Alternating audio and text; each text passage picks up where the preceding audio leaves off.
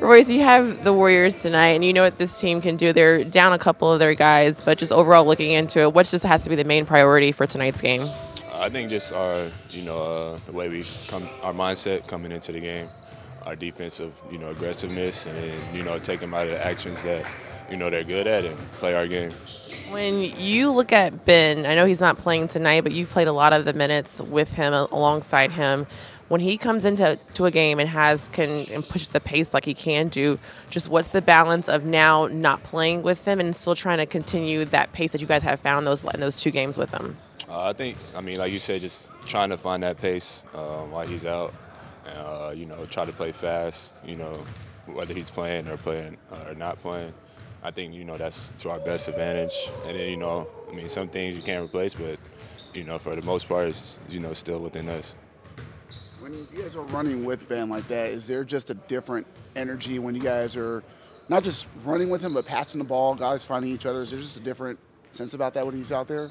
For sure. Before the game, we always know that he's going to run, pass to us, especially, fast break, offense, and, even in the half court, try not to run, many plays and play as fast as we can.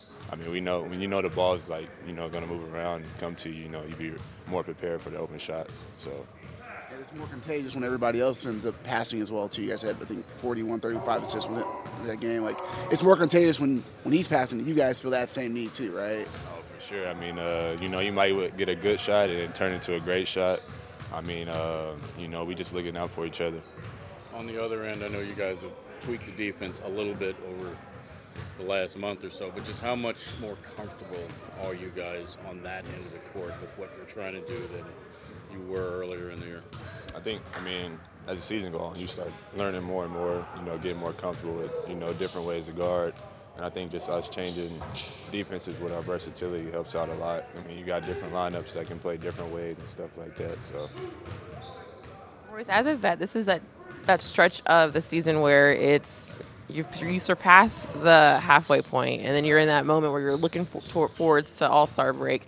How would you just describe how you guys can kind of come together and still keep just that energy and that level up in such a time where you're still looking ahead, not trying to get too tired looking at the season? I've been here for a while, so everybody likes All-Star break, but I think going into it, try to build as much momentum as you can, get as many wins, and then have that carryover after the break. Make sure you're doing things the right way, and then playing the right way as well. So everybody going to the break feeling good, even better. Following up on that, it's also that point of the season where you've got the trade deadline coming up. I know you're a veteran, so this is not like the first time that you have to go through a trade deadline, but how do you keep the main thing, and keep yourself focused on winning the games and doing the right things rather than get distracted by hearing all the chatter around? Pay attention to it. Come in, play basketball, play video games, take my mind off of whatever I got to. Don't fall into the distractions. On a different note, obviously, just being a back-to-back tomorrow, Kyrie comes back probably if he's healthy. What do you remember most about just him being on the team and just kind of your memories playing with him a little bit? A lot. Even from my first moment when I was here, being a great dude on and off the court. Being one of the leaders that we had. His work ethic, and then the way he plays. It's fun to watch, and then just being around him, and then seeing his success keep going, and happy for him. It feels like a lot of players just have a love for how Kyrie plays, and so for you, what's it about his game that just players are naturally drawn to? You think? You've seen the way he play. Exactly. That explains it right there. I think you can explain in more detail. It's just like some stuff you just can't make up. He works on this stuff every day. Every time he did something spectacular, it still was just like incredible. But all the hard work he puts in and everything, and try to learn as much from him as I can. Have you been able to tell that Mikhail and Cam, earlier in the year it was a big talking point. Okay, one would go off and score 30 or 35, 40. The other, not so much in that game. But they've both been cooking simultaneously in games. Have you been able to just tell from your vantage point how much more comfortable they are figuring out how to manipulate defenses? For sure. I mean,